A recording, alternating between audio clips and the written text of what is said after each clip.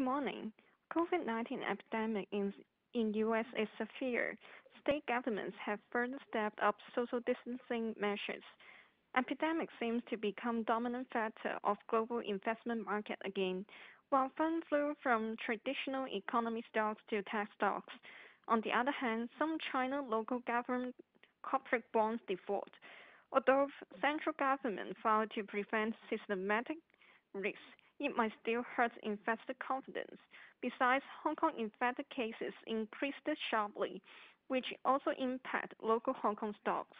Hang Seng Index is unlikely to break through major resistance at 26800 in short term. It expected that funds might flow to IPO markets in short term.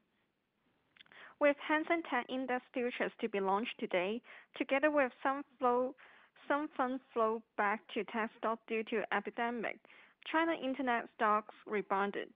However, since China government plans to strengthen regulation on digital platform leaders, it might limit rebound upside of the sector, of which Alibaba will suffer the most from antitrust concern.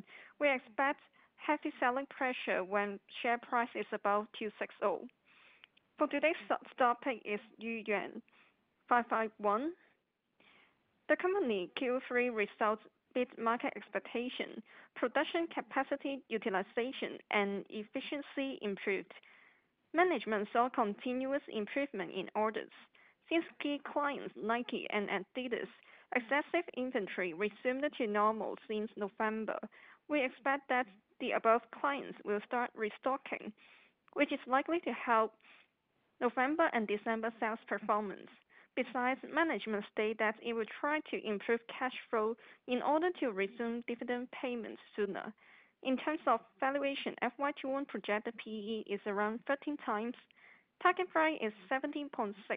Cut loss price is 14.4. Thank you.